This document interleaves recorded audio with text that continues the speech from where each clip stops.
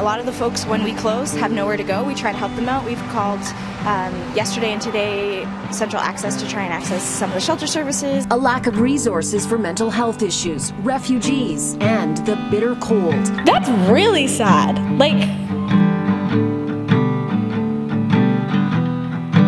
Mother, don't worry, I killed the last snake that lived in the creek bed.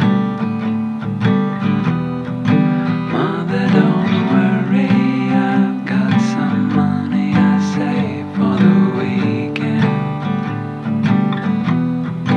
Mother, remember being so stern with that girl. It's sad how some places in the world there are people who have a lot of money and then there are other people who don't even have a home. Today, poverty activists descended on City Hall to demand the mayor provide extra shelter immediately.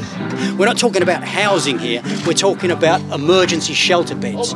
And if you don't provide people even emergency shelter beds, that's the last thing you give a human being before you abandon them.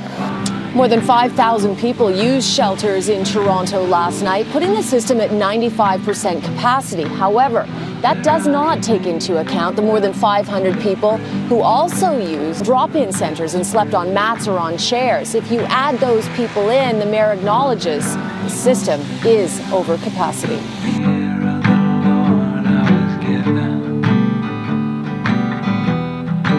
Mother, forget